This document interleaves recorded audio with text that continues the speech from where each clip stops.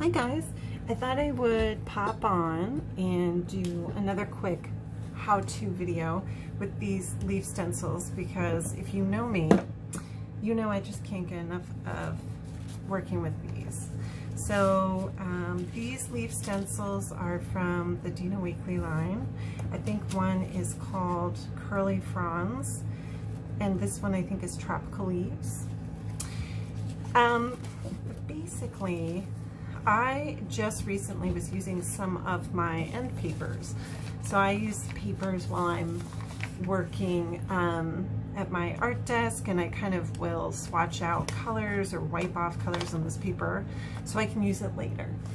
And so I was thinking, wow, you know, it could be fun to do beautiful cutouts on those papers because you kind of can get the painterly marks on there with your brush. So basically, what I went ahead and did ahead of time is just use really wide brushes and two kind of colors. I would pick a dark color on the bottom and then brush white on top, kind of when it was still wet, so you get some blending going on.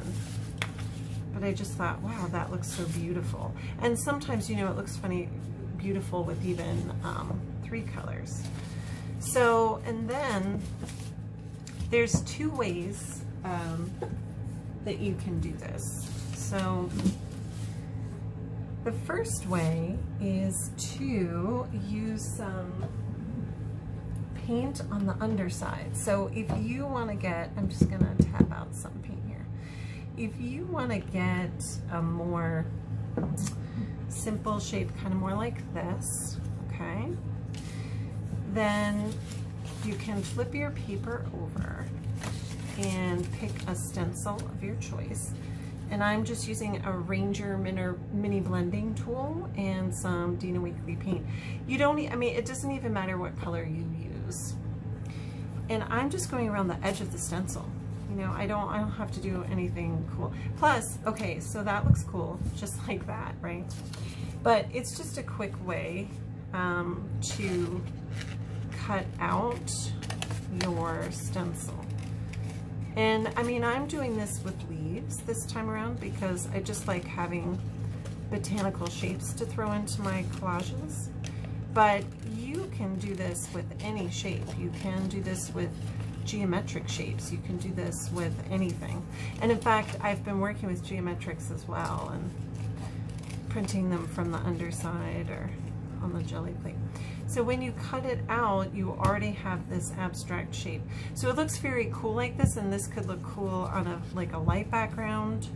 You can doodle on this. So this is one version, and they look, you know, really nice together. This stencil in particular looks a bit like a feather when you cut it out. So, and I'll just make a pile of these and save them for later for collages. Plus, sometimes the underside looks cool too. You know, I've been playing with these, so sometimes I might even save this and glue this down. So just thinking of different ways to use your supplies. And then another way to do this, which is fun, is to take a Sharpie, water-based paint marker. You can use Posca, you can really use anything. But I like this because it has a fat paint tip. So when you're using it, you're getting a very wide line. And again, you know, you can pick a part of the page that you like and then just trace around it in a nice, thick, bold line. And I posted a video about this last week with craft paper, and somehow I deleted it. I don't know how I did that, but I did.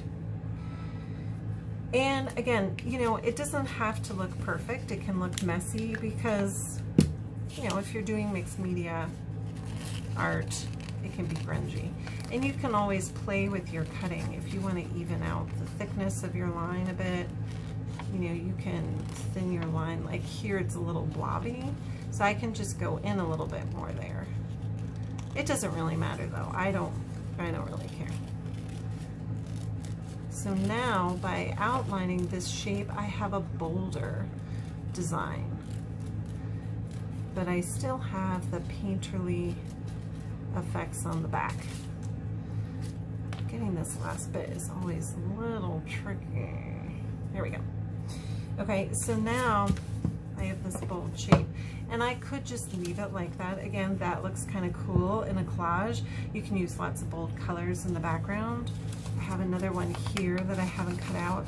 But again, this also leaves room for doodling on your shape. So you've gotten started with the paints, but now you can come back in and you can add some details with your markers. Just another way to kind of add to your cutouts. So again, here I'm just using my end papers. This is literally just newsprint paper. I have a huge roll, and I'll roll it down on my desk, and you know, I just started doing that recently because again, it's just allowing me to do double the work in half the time. So while I'm working in my art journals, I'm, you know, playing around on my end papers. This is literally an MSC end paper, and then I can reuse that, you know. So I'm kind of doing two things at once, 2, 3 things. That's how I like to work. But anyway, I just thought it'd be another fun way for you to get some ideas on how to work with some of your stencils and art supplies for your art journals. So if you use any of these techniques, I love to see what people do, so please tag me, because it gets me excited to see if people come up with fun new ways to play with some of these ideas. Thank you so much, everybody.